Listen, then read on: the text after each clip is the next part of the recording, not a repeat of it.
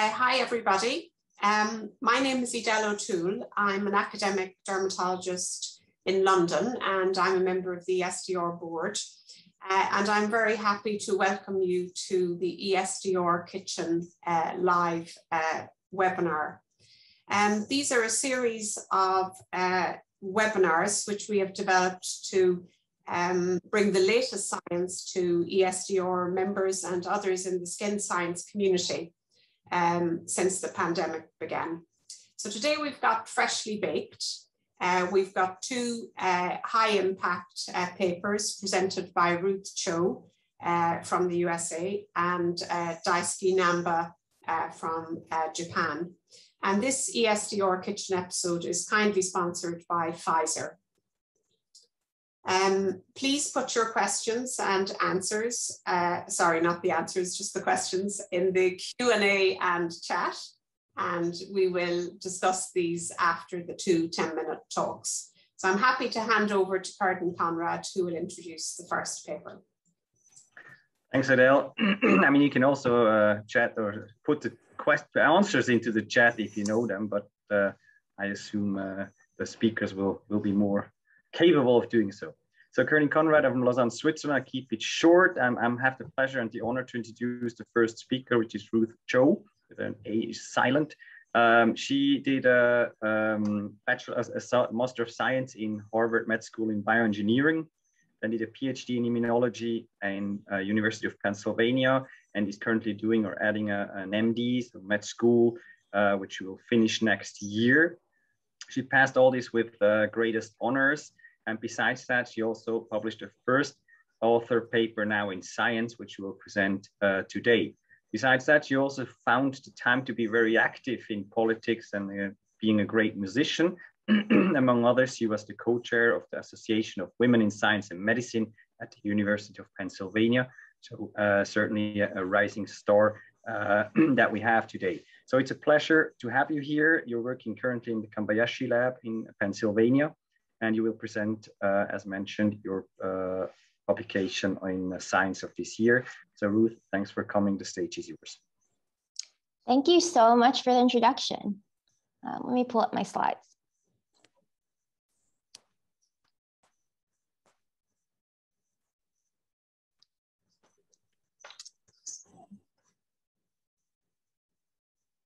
All right. So thank you guys for being here today. I'm going to be telling you about my project Thymic stromal lymphopoietin, or TSLP, and how it can cause fat loss through the skin. So as I'm sure you all know, the obesity epidemic is an ever-growing problem globally, with about half of the world's population being either obese or overweight, and obesity being a leading cause of premature deaths each year. Obesity also causes many medical complications like diabetes and fatty liver disease. And for a long time, people really thought of obesity as this metabolic disorder, but within the past few decades, it's become realized that the immune system actually plays an important role in both the pathogenesis and the regulation of obesity. And it turns out that there are two groups of immune cells that are thought to be beneficial in preventing obesity and its complications. So this includes type 2 immune cells, such as eosinophils, and group 2 innate lymphoid cells, or ILC2s, and T regulatory cells, or Tregs. So our lab has been studying a cytokine called Thymic stromal lymphopoietin, or TSLP. It's an epithelial cell cytokine that is present at barrier sites such as the skin, the lung, and the gut.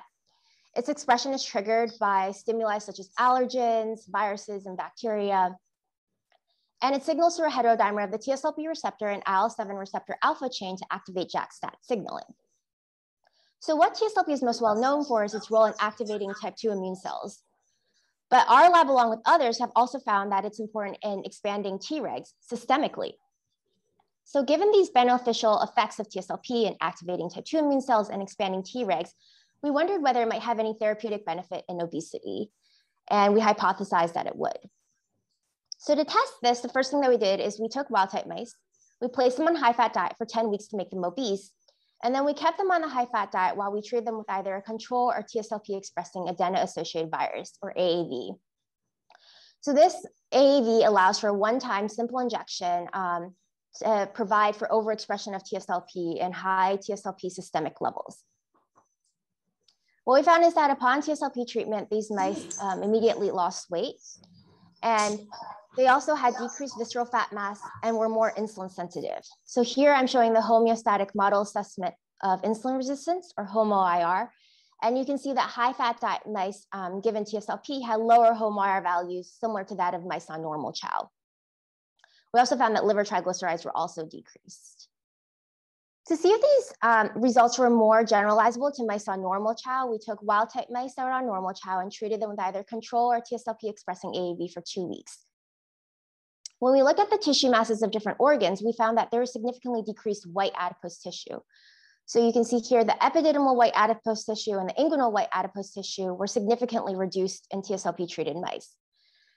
However, other tissues such as the brown adipose tissue, the bat, or the muscle were not affected by TSLP. And this is really important because it suggests that TSLP doesn't cause global cachexia, but rather causes specific loss of white adipose tissue. So our next question was, what's the cellular mechanism? In other words, what are the cell types that are driving this adipose loss? Based on bone marrow chimerism studies, we found that TSLP receptor signaling is important in the hematopoietic compartment. So naturally, we want to know what are the hematopoietic cells that are important. We used various genetic models of mice lacking different immune cell subsets. And one of the mouse strains that we tried were E-beta knockout mice. So these are mice that lack alpha beta T cells. And you can see that these mice were completely resistant to TSLP. They didn't lose any adipose upon TSLP treatment, suggesting that alpha beta T cells are important for mediating adipose loss.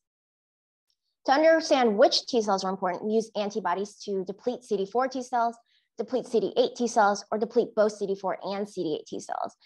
And you can see here that only when we depleted both CD4 and CD8 T cells did we make mice resistant to TSLP, suggesting that either subset, either CD4 or CD8 T cells, can mediate adipose loss. And then finally, to understand if it's TSLP receptor signaling directly on T cells, that's important, we generated TSLP receptor flox mice and crossed them to CD4 Cree mice to delete the TSLP receptor on T cells. And you can see that these CD4 Cree TSLP receptor flox mice are completely resistant to TSLP, suggesting that TSLP acts directly on T cells to cause adipose loss.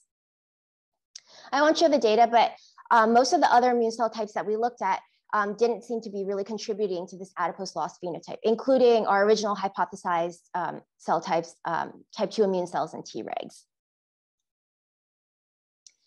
So next we want to know, how is this adipose loss occurring? In other words, what's the metabolic mechanism? So we know that TSLP had to be causing a negative energy balance such that the energy in was less than the energy out. So this means that either TSLP is decreasing energy in or increasing energy out. Things that fall within the energy in bucket include food consumption and nutrient absorption. And things that fall within the energy out bucket include thermogenesis or basal metabolic rate, locomotor activity, or excretion of nutrients into either the feces or the urine. And so we looked at all of these potential hypotheses, but it turns out that none of them seem to explain how TSLP was causing adipose loss. However, one thing that we'd always noticed about our mice is that they developed this greasy fur appearance a couple weeks after TSLP treatment.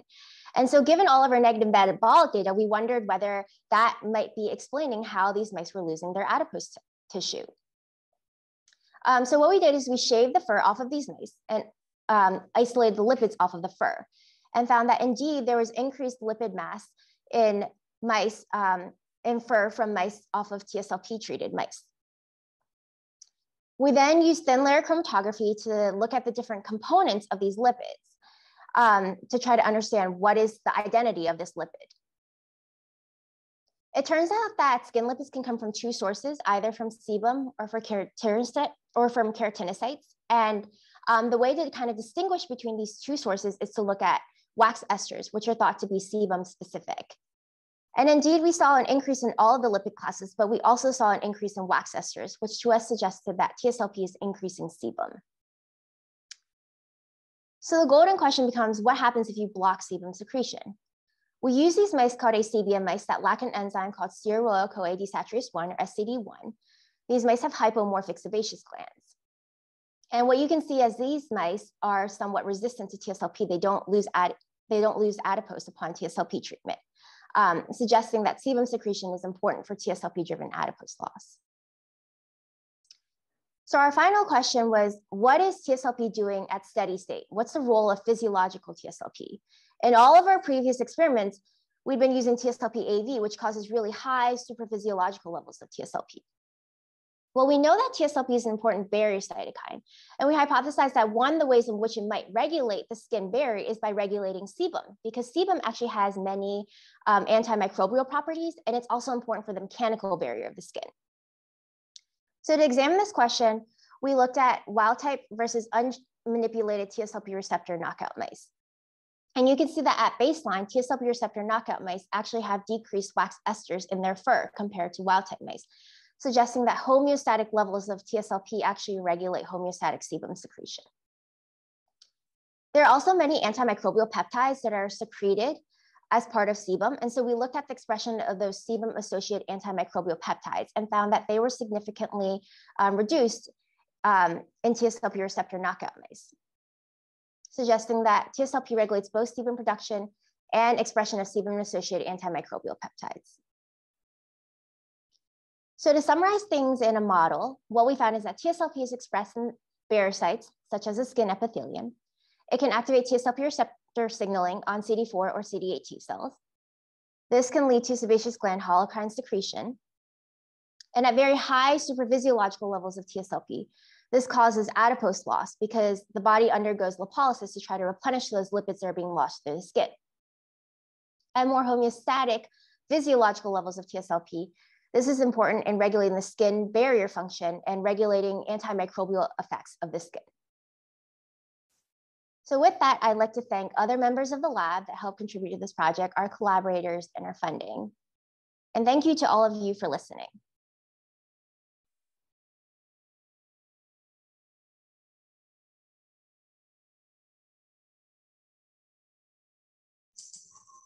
Thank you, Ruth, for an excellent summary of your paper.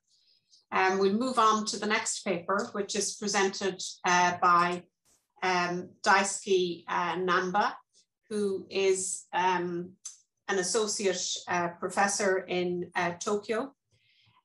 He received his PhD in biology from Osaka University.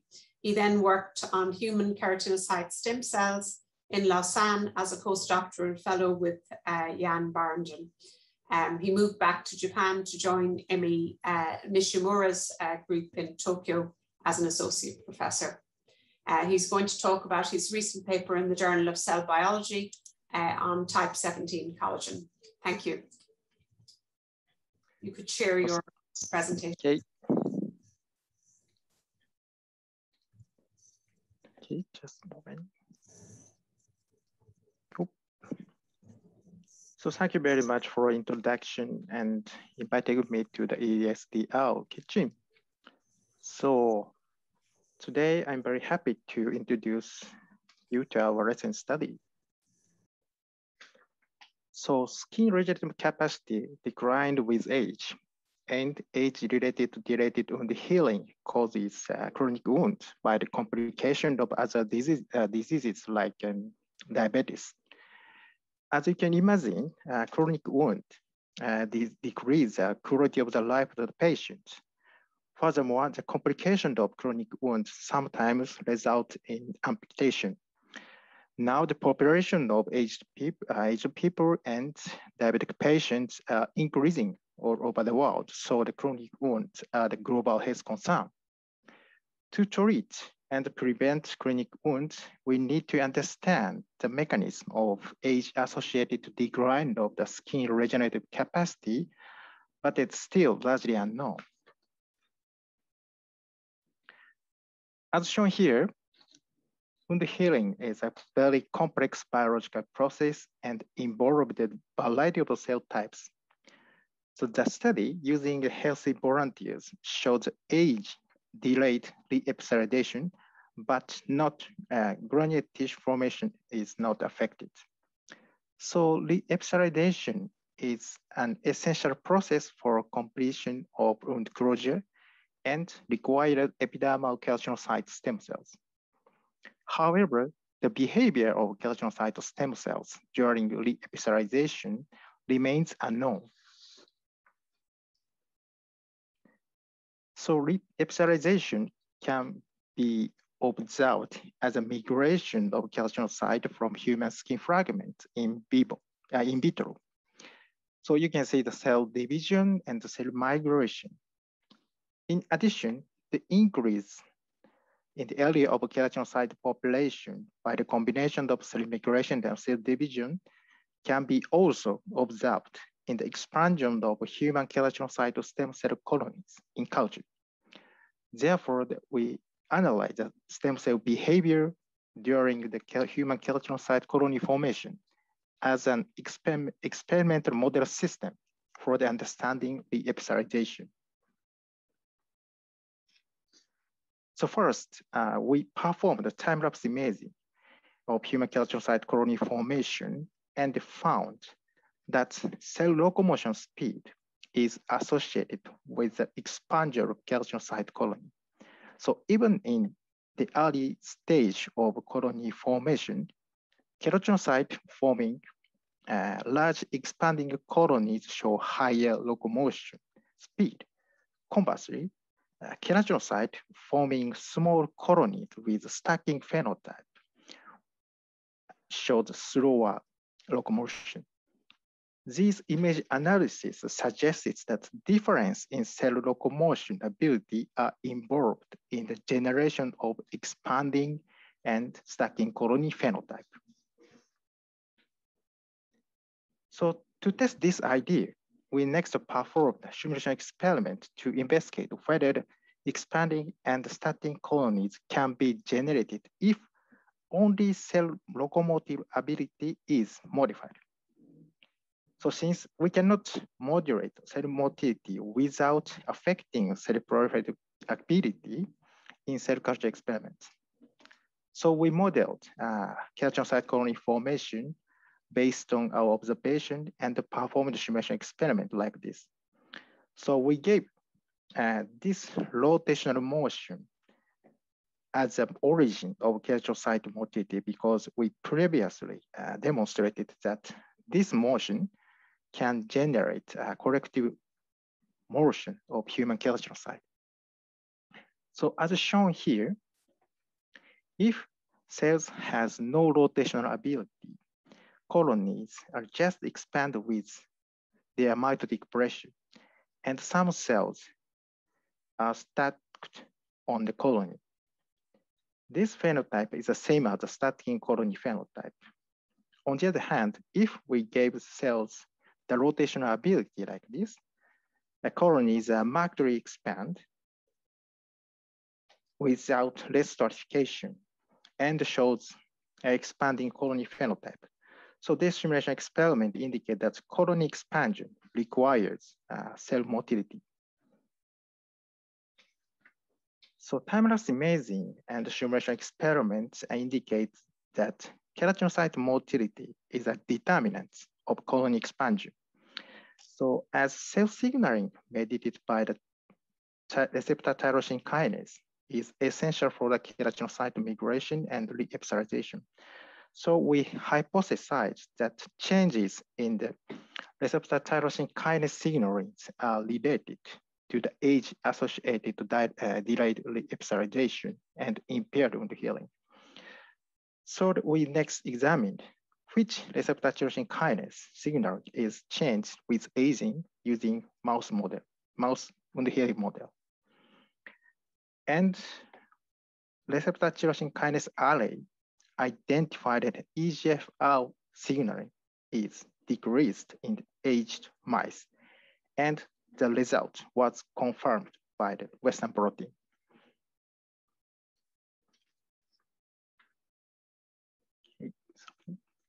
So next we examined the effect of EGFR activation by using human keratinocyte stem cell cultures again. So EGF treatments enhance the speed of cell rotational motion and cell locomotion in the colony. EGF also increase the ratio of expanding colony in culture and maintain the stem cells during cell cultivation. So we have previously reported that the hemidesmosomal components are involved in the keratinocyte migration and stem cell maintenance. Therefore, we next investigated whether the EGFR activation moderates the expression of hemisomal components, and found that EGF treatment increased that type 17 collagen, called 17A1 expression, as shown here. As EGF did not increase the collagen 17A1 messenger RNA, shown here, we forecast the degradation of the collagen 17A1. As shown here, collagen 17A1 can be cleaved by cellular proteases. So we examined the expression of these proteases and its inhibitors, and found that TIMP1 expression is induced by the EGF treatment. And recombinant TIMP1 could stabilize collagen 17A1 protein without EGFR activation, and conversely, the TIMP1 downregulation by the siRNA decreased collagen 17A1 protein. So these results clearly indicate that EGFR activation inhibits collagen 17A1 proteolysis by inducing TIMP1. So collagen 17A1 knockdown by the siRNA decrease the speed of this rotational motion and also cell locomotion in the colony. The generation of the expanding colonies, the colony forming ability of keratinocytes were also decreased by the collagen 17A1 siRNA. Even cells were maintained with EGF. So we also examined the effect of collagen 17A1 knockdown on the collective cell migration using Hackett keratinocyte. So as Hackett cells do not show the differentiation prophenotype in normal culture conditions, so we can analyze basic cell behavior without considering cell differentiation. So Hackett keratinocyte close the gap by the collective migration. So collagen 17A1 siRNA delay the gap. Next, we treated cells with mitomycin C to prevent cell proliferation. Even in the mitomycin C treatment, Hackett cells close the gap by the only cell migration. However, collagen 17A1 knockdown significantly inhibits the gap closure in the mitomycin C treated Hackett cells. So these results clearly indicate that collagen 17A1 mediated cell motility is required for the reepithelialization. So cytoskeleton is involved in the cell migration. So we finally investigated that the distribution of cytoskeletons at the periphery of the migrating Hackett cells. As shown here, actin microfilaments were localized at the periphery of cells, and keratin intermediate filaments were placed inside the peripheral actin network, and collagen 17A1 expression was localized at the boundary of actin and keratin filament network. When collagen 17A1 expression decreased by the shRNA, the area of peripheral actin network here were decreased, and the keratin filaments were extended into the periphery of the cells. So collectively, these data indicate that collagen 17A1 coordinate actin and keratin filament networks and regulates the migration. So this is the summary of my talk. So we have no time, so just final slide. So this study was supported by these collaborators and grant from Japanese Society of the Professional Science and something. So thank you very much for your attention. Thank you. So thank you very much for these two excellent talks. Just please put the questions into the chat if you have any. I would have one, but I'll start with, there's Vincent Flachet who's having a question. What is the hypothesized link between the T cells and the sebaceous gland, and how are skin resident T cells behaving upon TSLP overexpression? So obviously this is directed to Ruth. Can you speculate on that? Yeah, that's a great question. It's exactly what we're working on right now. I think based on some of the preliminary data that we have from ongoing experiments since the paper was published is that we think it's mediated by IL-4 or IL-13, possibly more IL-13 than IL-4, and how IL-13 is causing, how IL-13 is regulating sebaceous gland activity, we're not sure yet, but we think it might regulate either the proliferation of the sebaceous glands or it might be regulating the androgen signaling within sebaceous glands based on looking at other papers that people have published and some of our own preliminary data yet. But you know, hope all of that's in work. And yeah, I mean, it's definitely the golden question that we're trying to understand. Maybe just to follow up on that one, you know, if this is relevant in the human system as well, and let's say for AD, which is obviously linked to TSLP overexpression, but there it's actually linked to reduction of sebum and dry skin. Can you speculate on that? Yeah, we had the same question, really great question. So it turns out that human TSLP is a little bit different than mouse TSLP. So humans have two isoforms of TSLP, a long form and a short form. And in atopic dermatitis, it's actually long form of TSLP goes up and short form goes down. And long form is thought to be more inflammatory, and whereas short form is expressed at homeostasis and regulates more like homeostatic functions of TSLP. And so what we think is that in humans, atopic dermatitis causes decreased short form TSLP. So sebum is a homeostatic thing that we have on our skin. And so we think that sebum is probably regulated by short form, whereas long form is probably, which is overexpressed in atopic dermatitis, that's more inflammatory and causes a lot of the skin barrier defects in atopic dermatitis. So my hypothesis would be that in humans, short form, in atopic dermatitis in humans, short form is decreased, causing a loss in homeostatic sebum production, whereas long form is increased, causing sort of those inflammatory barrier skin defects that you see in atopic dermatitis. But it's hard to tease out in mice because mice only have one isoform of TSLP. And so it's hard to tell, like, you know, what's the differential functions of short form versus long form. Okay, thanks. There's a couple of questions for Daisuke. Alex Nystrom asks, have you used non-shedding collagen 17? Pardon? Just a moment. Sorry, I cannot hear that. Have you used non-shedding collagen 17? Not yet. Yes, no. Actually, non-shedding collagen 17 expressed in mice accelerate on the healing. Maybe the shedding will be important for the migration. Okay. Yeah.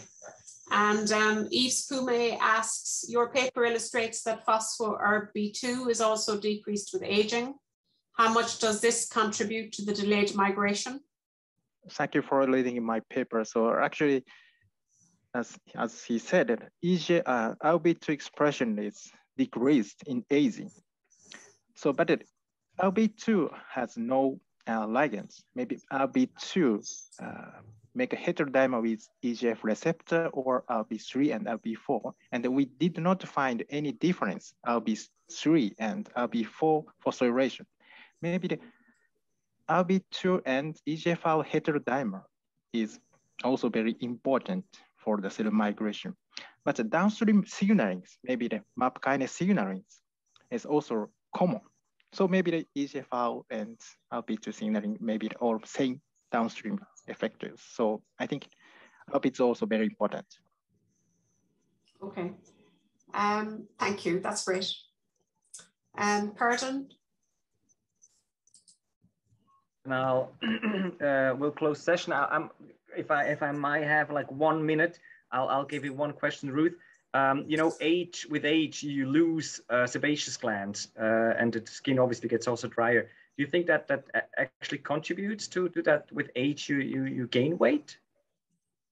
Yeah, that's a really interesting question. I'm not sure how much baseline homeostatic amounts of sebum secretion regulate weight at baseline. I think very high supraphysiological levels of TSLP can cause weight loss, but in terms of baseline homeostatic sebum secretion, is that enough to cause somebody to lose weight or gain weight? I'm not sure. If you do kind of the math, we secrete maybe like 100 to 130 calories of sebum per day on our skin. And TSLP affects, at least in mice, TSLP receptor knockout mice, they have maybe about 2/3 or half of the regular amount of sebum. So that's maybe only like maybe 40 to 60 calories a day. Is that enough to cause somebody to lose weight or gain weight? I'm not sure. So yeah, it's unclear like what the role of homeostatic sebum is in terms of regulating weight, whether it's enough to affect weight, because you can eat a couple of potato chips and that makes up for the amount of sebum that you might lose via sebum. But yeah, I mean, it certainly is a thought. I think supraphysiological TSLP might be therapeutically able to control weight, but I just am not sure about how much homeostatic sebum would be able to regulate weight. And very, very briefly on that one, a follow-up from Eniko. How are TSLP levels in obese versus skinny patients? Do you have anything on that?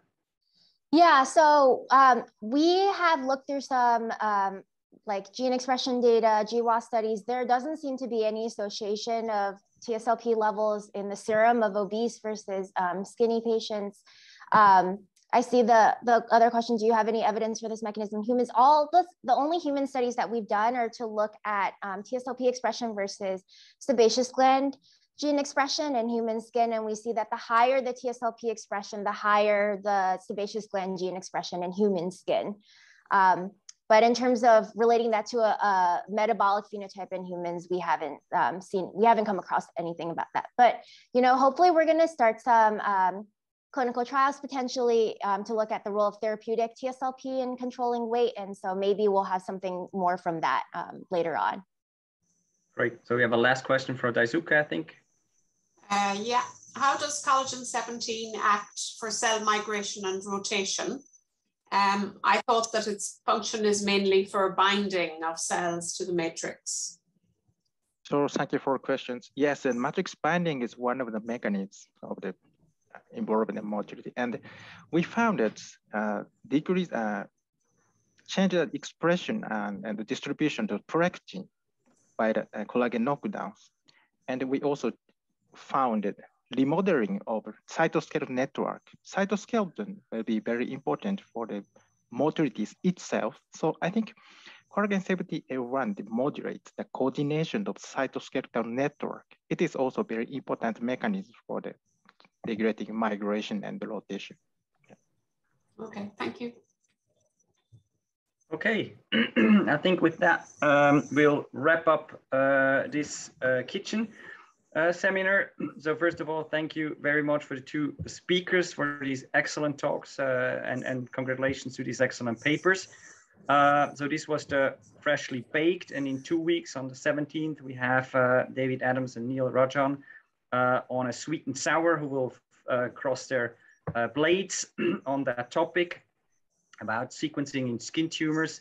And with that, I'd like to thank you all for listening. Oh, and there's on the 1st of December, thanks Thomas for sharing as well, the recipe book about skin models with this 3D epidermal tissue from Ellen. And thanks again, everyone, for listening. Thanks, Edel, for co-chairing as well. And it was a pleasure. And thanks, obviously, also for Pfizer for the support. And see you next week. Oh, in 2 weeks. Thanks a lot. Bye-bye, everyone.